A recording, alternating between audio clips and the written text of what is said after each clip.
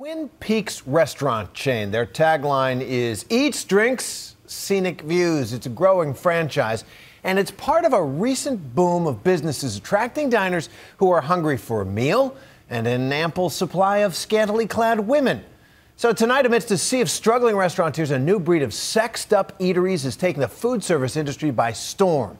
ABC's Alex Perez gets an eyeful.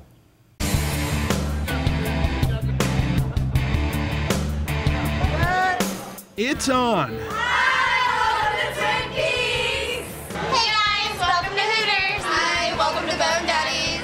The Breastaurants are officially at war, as many food franchises are fighting to stay afloat. It's a post-recession boom for these establishments.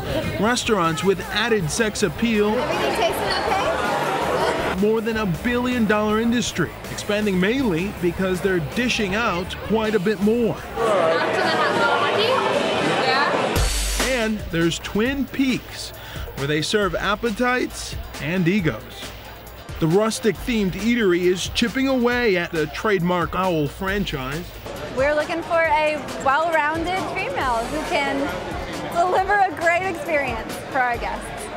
Places like Twin Peaks, the Tilted Kilt, Cans, and many more like them are in a heated fight to knock the reigning king Hooters off its throne. During the height of the recession, Hooters led the pack, bringing in almost $1 billion a year. Now, with the competition catching on to the winning formula, Hooters sales declined by nearly 3.5% last year. Hooters should be very scared. The category can only grow so much, and Tilted Kilt, if you will, and the others are stealing Hooters customers. It has probably grown a little bit stale, so if these other restaurants are able to attract more people because they've got a little bit of a twist, whether it's a girl in a kilt or, all the crazy things that are happening out there, I think people are, intrigued and they're going to start going in that direction. Twin Peaks, which had just 7 locations in 2008, now has 31 across the country, and they plan to open 2 more a month through the end of the year.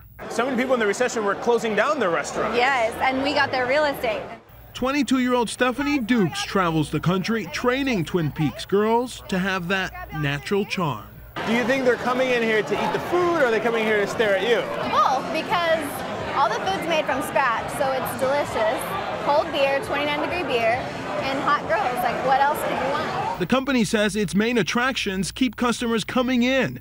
Big, cold mugs of beer and ample portions. Also competing, Cans, a New York-based Roadhouse-themed sports bar that did what many would consider the impossible, successfully launch in the middle of the recession.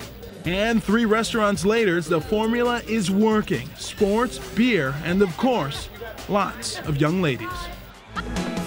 I think being a restaurant goes hand in hand with being a great sports bar. There was a void in the marketplace that everybody knew about. Welcome to the Tilted Kilt. Tilted Kilt wants a piece of that market too. The Arizona-based restaurant has nearly 80 locations nationwide and 12 more on the way. And the appeal for many is in the price. The average Breastaurant meal costs $12, and the average check is about $19 a person. Hooters, with over 400 restaurants, dwarfs the competition, but is clearly sagging. They've closed 35 locations in the last 3 years.